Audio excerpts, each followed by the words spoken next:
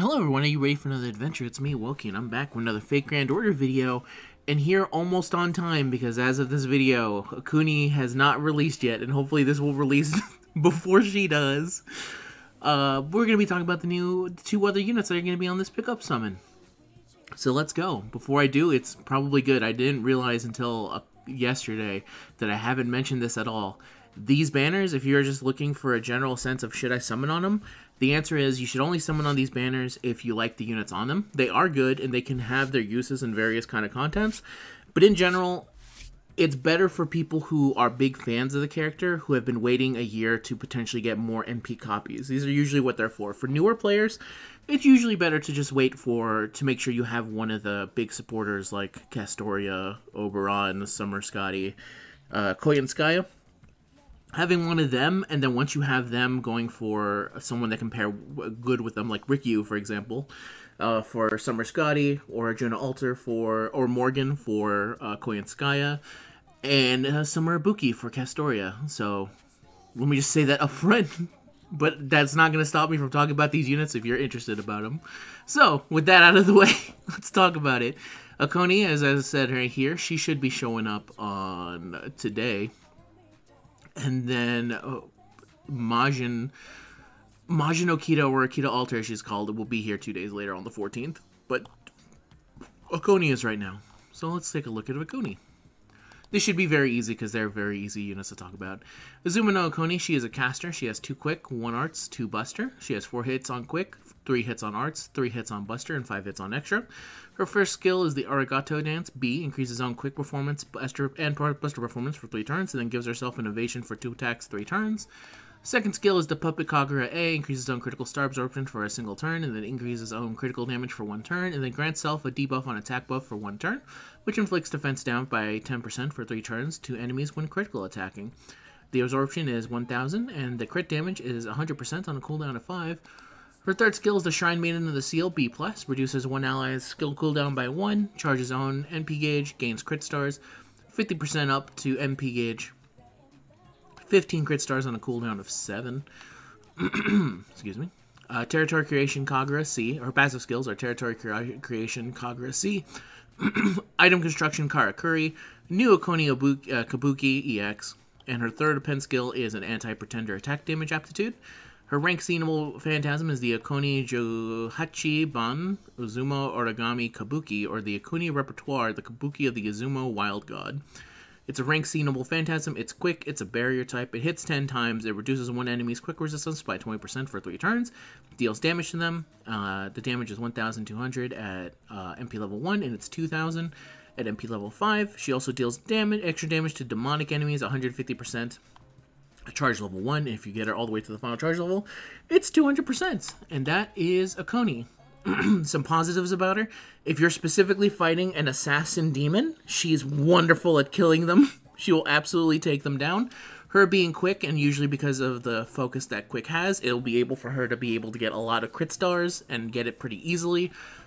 She has 2 buster cards, which works well with the new Summer Scotty, because Summer Scotty obviously gives 100% up to buster damage on crit damage. So that'll be 200%, and then combine this with this third skill. Even if it's not your main focus on it on the buster, obviously you're going to be doing a lot of damage. And she has the ability to give her own quick card some more crit damage to go along with it, so it all works out. Some other things that are a nice little bonus, like for example the Shrine Maiden and the Seal. Reducing one ally's skill cooldown is actually something that you can do to make her be able to get back Ark's Noble Phantasm. The reason I say this is just to explain it, because it's very silly. So on NA, this doesn't apply in JP. In JP, you don't do this anymore because you have the append skill right here. But on NA, where we don't have these append skills yet, if you look at her Noble Phantasm, she charges on MP gauge and then increases on MP damage for 3 turns. It's on cooldown of 7. So therefore, with 2 Koyanskayas, you'll be at 1 turn left.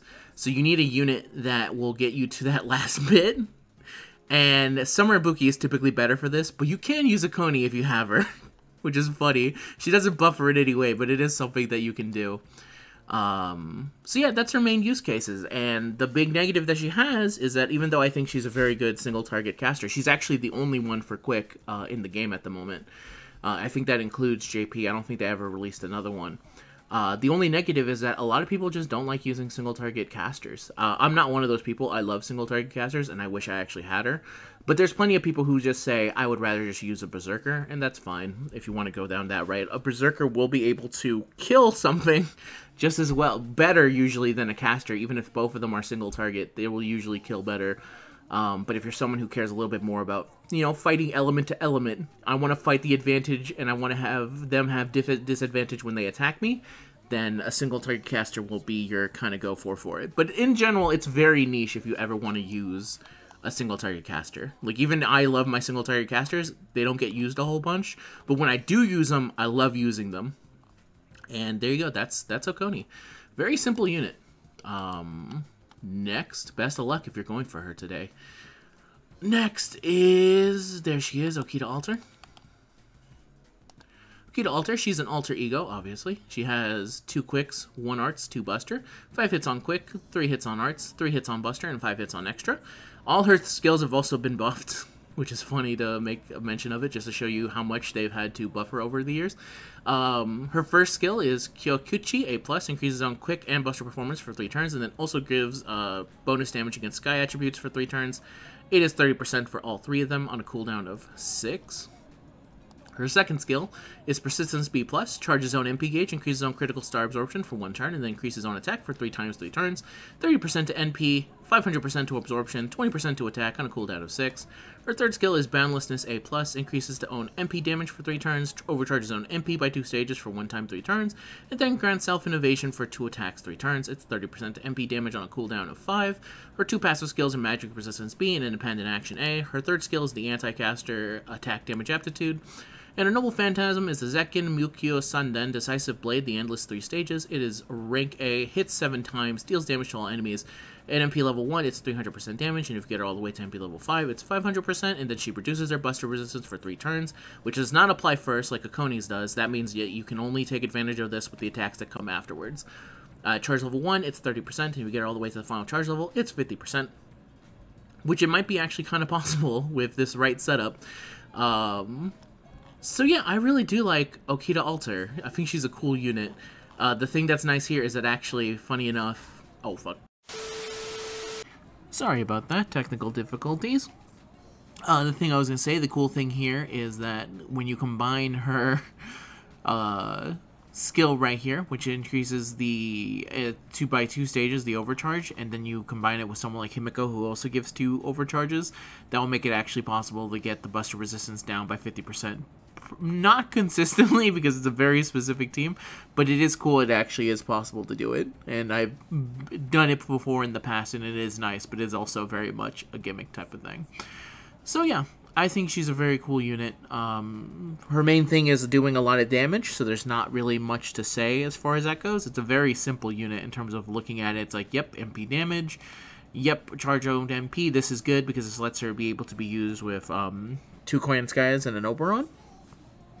To do a Buster Loop, which I'll explain it just again, which is any 50% starting CE, plus Mana Loading, which is the second skill right here, will give her 70%, and then you use the 30%, then you go double Koyan, and then at the final turn, she'll be able to have this cooldown back in time, and you can use this skill and Oberon's 70% NP to let her have another Noble Phantasm, shoot it off, and you're good. Very nice that she has this.